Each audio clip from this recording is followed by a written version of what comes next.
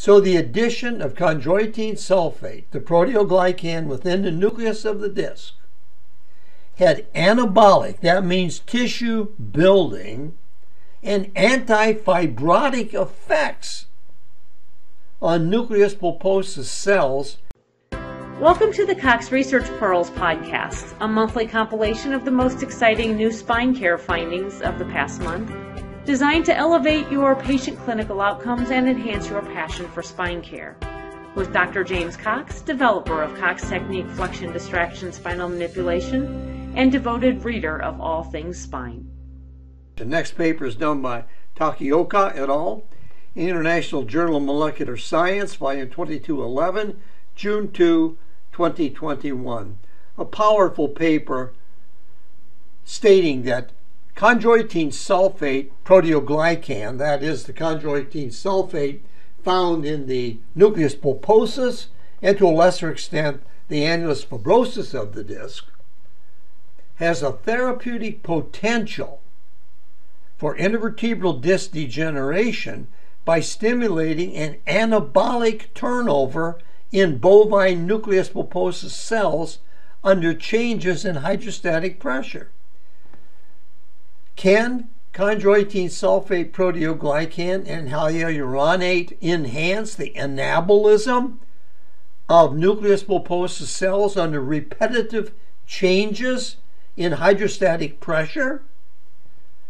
Nucleus pulposus cells are exposed to changes in hydrostatic pressure and osmotic pressure within the intervertebral disc. Chondroitin sulfate proteoglycan, in the absence of hyaluronic acid, was significantly upregulated in aggregan expression with chondroitin sulfate under this hydrostatic pressure change was significantly higher than in the control group.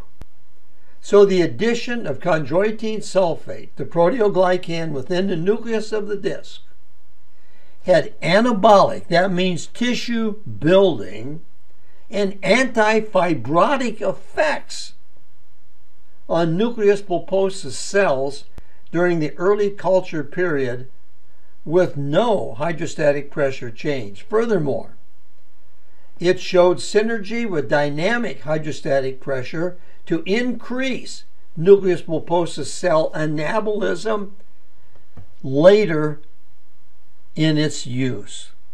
Now, doctor, in 1966, I remember reading a 2-volume text by Cole Goshen Taylor called The Biology of the Intervertebral Disc, published at the North Shore Infirmary Hospital and Research Institute in Queensland, Australia. They were using chondroitin sulfate on beagle dogs to document stopping and reversing disc degeneration. I became extremely excited about that. I actually developed a formula. I call it Discat Enhanced. It's chondroitin sulfate from the green lip muscle, Perna canaliculus. We make it. Doctors are using it all over the world today. It's anti-inflammatory and, according to articles like this, anabolic to the disc. Is that potentially positive, therefore, in the treatment of the epidemic of disc degeneration? I'll present that this weekend in our class. Now, a second paper on the same subject is done by Inoue. And if you notice, whenever you read the authors, do you ever look at the authors of the papers? Sure you do. When you see Inoue and Otori and Watanabe, these famous Japanese researchers, when you see some of these names, it makes you excited to read the paper. Am I right? Well, here's this paper, published in Spine Journal, August 1, 2021. You don't have this journal as yet. But in volume 46, number 15, August 1, the paper is entitled, "An injectable hyaluronic acid hydrogel promotes intervertebral disc repair in a rabbit model." Well, here's what the paper found.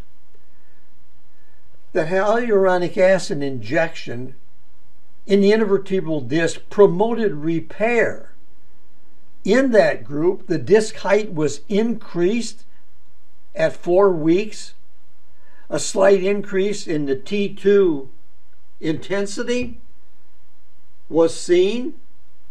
So they observed a homogeneous nucleus pulposus distribution and organization within the annular fibrosis lamellae at 8 weeks, and a slightly reduced innervation score in the treatment group. So this hyaluronic acid hydrogel significantly downregulated, now get this, lowered interleukin 6, the inflammatory cytokine seen in disc degeneration. So the conclusion was, injecting hyaluronic acid had a protective effect in suppressing the loss of disc height, promoting tissue hydration,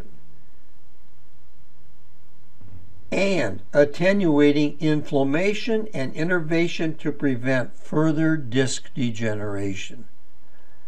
Well, doctor, some of you know I've followed this. Some of you have followed it also. Some of you have never heard of it.